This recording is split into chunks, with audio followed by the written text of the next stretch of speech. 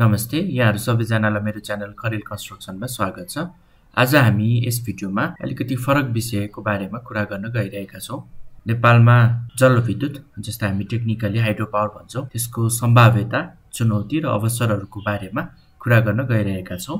अहिले नेपाली बजारमा विद्युतबाट चल्ने सवारी साधनहरू निकै लोकप्रिय हुँदै गइरहेको छ। मार्केटमा पनि यसले राम्रै हिस्सा लिँदै गइरहेको देखिन्छ।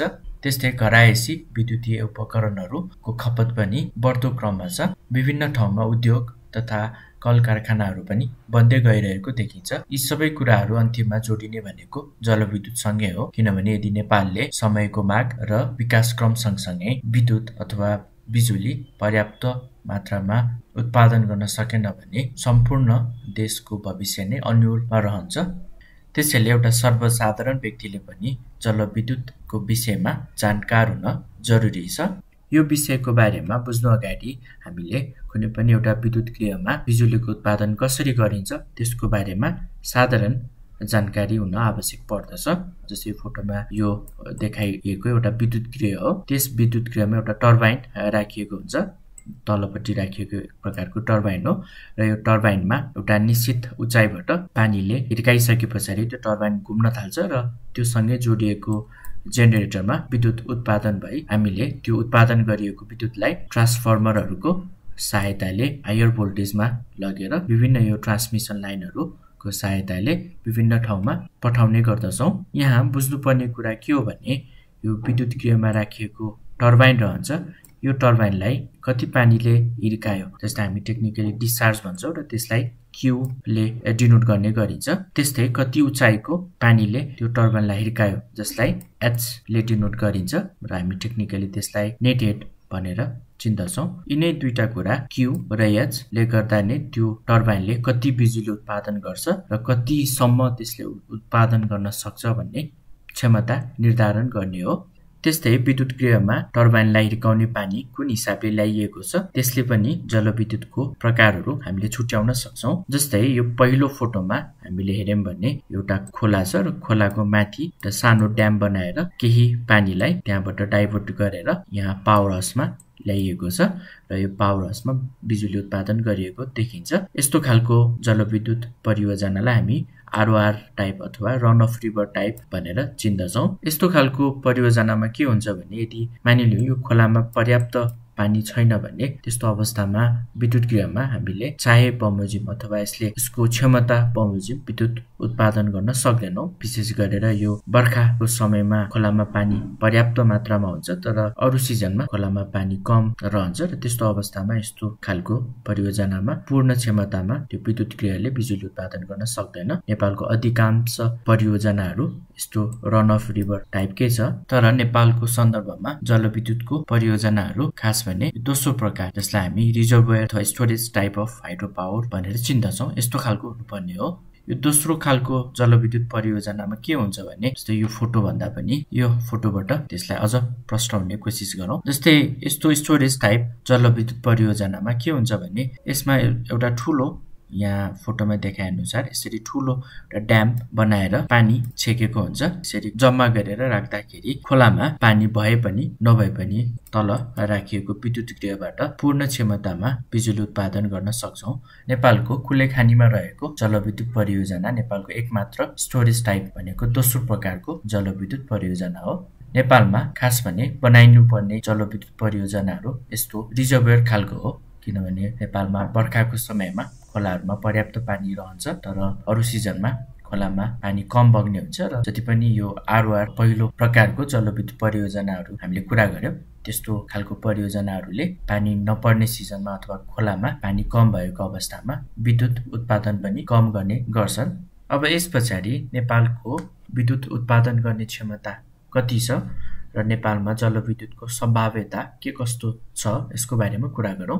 जसरी हामीले अगाडि कुनै पनि एउटा विद्युत गृहमा विद्युत उत्पादन हुँदा त्यसमा कति पानीले त्यो टर्बाइनलाई हिर्काएको छ र कति उचाइबाट हिर्काएको छ, जसलाई क्यू र एच भनेर डिनोट गरिन्छ भन्ने कुरा गरेका थियौं। यसबाट के बुझ्न सकिन्छ भने विद्युत उत्पादन गर्नलाई हामीलाई पानी पनि पर्याप्त मात्रामा चाहिन्छ र साथसाथै पानीको उचाइ पनि हामीलाई पर्याप्त मात्रामा चाहिन्छ। दुईटै यदि पर्याप्त मात्रामा छ भने मात्र कुनै पनि एउटा जलविद्युत परियोजनामा विद्युत उत्पादन चाहे बमोजिम गर्न सकिन्छ। नेपालको भूगोल र यसको बनावट जलविद्युतको लागि निकै नै राम्रो छ। हामीले यदि दक्षिणबाट उत्तरतिर हेर्यौं भने औसतमा 150 किलोमिटरको दूरीमै 100 मिटरदेखि 8848 मिटरसम्मको उचाइमा फेरबदल पाउन सक्छौं, जसले गर्दाखेरि अगाडि हामीले कुरा गरेको पानीको उचाइ पर्याप्त मात्रामा हामीले पाउन सक्छौं। त्यस्तै नेपालमा बर्खाको समयमा मात्र 1500 mm प्रति वर्ष पानी पर्ने गर्छ, जसलाई हिसाब गर्ने हो भने 2 खर्ब क्युबिक मिटर पानी पर्ने गर्दछ। यो संख्यालाई लिटरमा लाने हो भने यसलाई फेरि हजारले गुणन गरेपछि 2 को पछाडि 14 वटा शून्य बराबरको पानी नेपालमा हरेक वर्ष पर्ने गर्छ। त्यसैले नेपालको जुन भौगोलिक अवस्था छ, नेपालको जुन भूगोल र यसको बनावट छ, यो सबै जलविद्युतको लागि निकै नै फाइदाजनक रहन्छ। औसत रूपमा हेर्ने हो भने नेपालले उत्पादन गर्न सक्ने जलविद्युत भनेको 42,000 मेगावाट हो। त्यसैले जलविद्युतको हकमा हेर्ने हो भने नेपालको लागि निकै नै लाभदायक र सुनौलो भविष्य देखिन्छ। तर नेपालमा एउटा राम्रो र स्थिर सरकार नहुनाले र साथसाथै जलविद्युतमा ठूलो लगानी र पुँजी आवश्यक पर्ने हुनाले इतिहासमा हामीले ठूलठूला परियोजनाहरू विशेष गरेर स्टोरेज टाइपका परियोजनाहरू बनाउन सकेनौं र हामी सँगै जलविद्युतमा लगानी गरेका देशहरू अहिले हामी भन्दा निकै अगाडि पुगिसकेको अवस्था छ। यो पछिल्लो दशकमा विभिन्न परियोजनाहरू डिजाइन र निर्माणको क्रममा रहेको देखिन्छ, जुन तुलनात्मक रूपमा नेपालको लागि राम्रो कुरा हो। इतिहासलाई फर्केर हेर्ने हो भने नेपालको पहिलो जलविद्युत परियोजना फर्पिङमा सन् 1911 मा बनेको थियो, जुन 500 किलोवाट क्षमताको थियो। त्यसको 24 वर्ष पछाडि बल्ल सुन्दरी जलमा फेरि अर्को जलविद्युत परियोजना बनेको थियो, जुन 900 किलोवाटको थियो। इतिहासलाई फर्केर हेर्दा निकै लामो अन्तरालमा मात्र यो जलविद्युत परियोजनाहरू बनेको देखिन्छ। अन्तिममा हामीले के निष्कर्ष निकाल्न सक्छौं भने नेपालको भौगोलिक अवस्था, यसको भूगोल र यसको बनावट जलविद्युतको लागि निकै नै राम्रो छ। विभिन्न सर्वेक्षण र अनुसन्धानले नेपालको विद्युत उत्पादन गर्ने क्षमता 42,000 मेगावाटसम्म रहेको देखाएको छ। त्यसैले जलविद्युतको हकमा नेपालको भविष्य लाभदायक छ। त्यसैले सरकार पनि यो जलविद्युत परियोजनाहरू निर्माण गर्न लागि पर्नुपर्ने देखिन्छ र साथसाथै सर्वसाधारण व्यक्तिहरू पनि यो विषयसँग जानकार हुन जरुरी छ। यसमा एउटा रमाइलो कुरा जोड्न चाहिहाले, इतिहासमा जब जलविद्युत परियोजनाहरू बने र बन्ने क्रममा थिए, त्यतिखेर कति किसानहरूलाई जलविद्युत परियोजनाबाट आएको जुन पानी रहन्छ त्यो पानी चाहिँ बाली नालीको लागि राम्रो हुँदैन, प्रदूषित हुन्छ भन्ने लाग्ने रहेछ र कतिपय अवस्थामा किसानहरूले परियोजनाहरूको विरोध गरेको, काम रोकेको घटनाहरू भएको रहेछ। यो पनि यहाँहरुमा मैले शेयर गर्न चाहे। त्यसैले यो कुनै पनि परियोजनाहरू हरेक सर्वसाधारण व्यक्तिले पनि बुझ्न जरुरी छ। जलविद्युत परियोजना भनेको एउटा यस्तो ऊर्जा उत्पादन गर्न सक्ने प्रणाली हो जसमा कुनै प्रकारको प्रदूषण हुँदैन। यसमा पानीलाई एउटा कुनै उचाइबाट पानीको ऊर्जालाई मात्र प्रयोग गर्छौं र यसबाट निस्केको पानीमा कुनै प्रकारको प्रदूषण भएको हुँदैन। साथसाथै खोलामा कति पानी पठाउने, खोलाको जीव जन्तुहरू रहन्छ त्यसलाई पुग्ने पानी पठाएर मात्र यो परियोजनाहरू चलाउने गरिन्छ। त्यसैले अहिले नेपाली बजारमा विद्युतीय उपकरणहरूको खपत हुनु, साथसाथै विद्युतबाट चल्ने सवारी साधनहरूको खपत हुनु, मार्केटहरू बढ्नु निकै नै राम्रो हो र यसलाई प्रोत्साहित गर्दै लानुपर्छ।